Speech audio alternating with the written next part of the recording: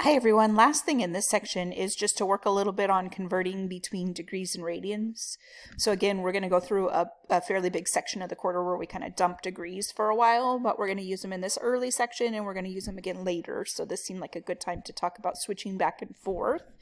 One way to do that would just be to kind of look at your circle and get the idea of where it's at and try and figure out which two are the same.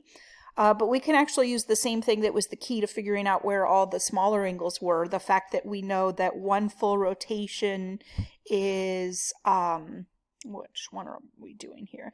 Is 300 and, oops, let me switch to a pen. 360 degrees, or a half a rotation is 180 degrees. And we also know the answer to that in radians. So one full rotation is 2 pi radians and 180 degrees is pi radians. So we can say, let's see, 360 degrees is equal to 2 pi radians. And notice I write the degree symbol on the degrees, and that's really important. You should always do that. That's your units.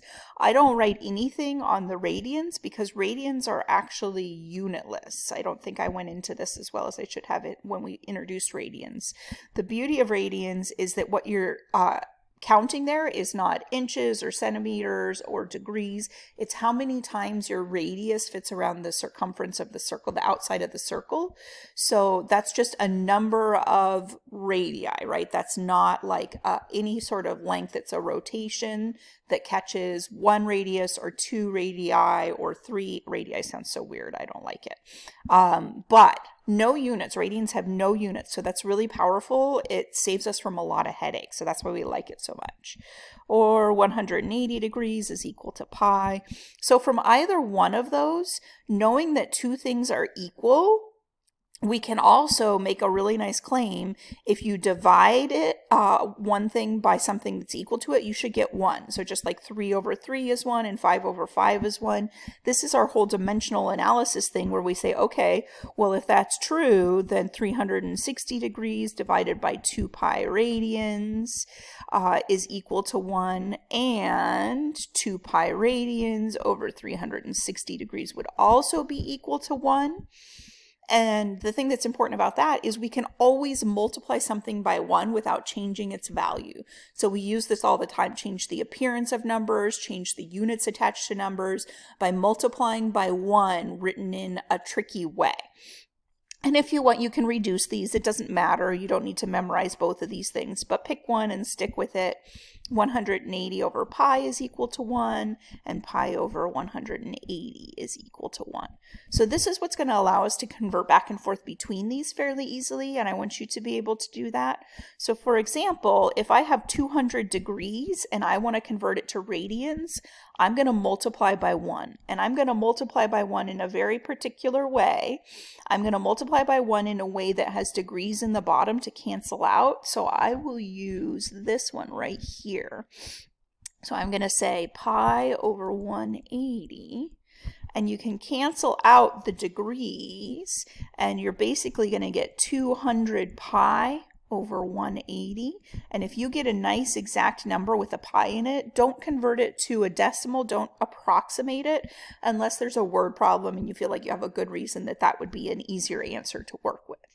Do try to reduce these things. So let's see, we can say, okay, that's 20 pi over 18, and then I can at least take a 2 out of that. I get 10 and 9. So 10 pi over 9, I think, is the nicest version of that answer.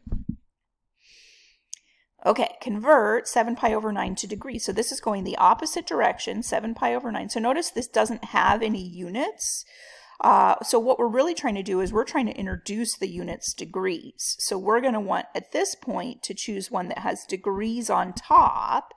The pi's can cancel out here, and that's great, but remember, pi isn't a unit. That might sound silly right now, but as you get into doing this, people start to not think about pi just as a number anymore, just because the way we count with it so much. So pi is not a unit. It's just a number. It's just part of the 7 pi over 9. So I'm going to multiply by the 180 over pi. And again, you can use the top one if it's easier for you to remember. This one's just already a little reduced, so I kind of like that. So the pi's will cancel. I did successfully introduce degrees, so that's good. So I get 7 times 180 degrees over 9, and you can reduce in the previous step if you want, but I'm going to go ahead and do it here. Okay, so 9 should go into 180 really nicely 20 times. So now I have 7 times 20 degrees, which is 140 degrees, which is beautiful, and I will keep it just like that. Okay, last but not least, 5 radians to degrees, and I wrote the word radians in there just because people get really stumped by this one. It's actually a simpler number in some ways, but it messes with people because they get really used to seeing that pi. So if we have 5 radians, oh, I have a really skinny pink pen, and we want to turn it into degrees, it's actually the same step that we did last time. We'll introduce degrees by multiplying in 180 over pi. And then this is one where I think there's a good argument for converting it to a decimal, because having that divided by pi in degrees is not the most convenient thing. I have no idea what to do with that. But let's see, 5 times 180. So 10 times 180 would be 1800, and half of that is 900 over pi degrees. And I didn't get a calculator tool up, and I don't think I'll switch right now because I don't want you to have to watch me fiddle. But this, I think there's a great argument for saying that's a really not useful way to have a number in degrees written. So that would be one where I think it's totally fine to plug that in your calculator and give me back an approximate. So if you're ever unsure what should be exact and what should be approximate, let me know. But my thinking is always about, like, okay, what is useful here? If there's no reason to convert to a decimal and round and get an approximate answer, then don't, because exact answers are great. But if you get something and there's like no way you can really think about how big that is, or not a nice way, then decimals might be a good answer. Okay, thanks for watching.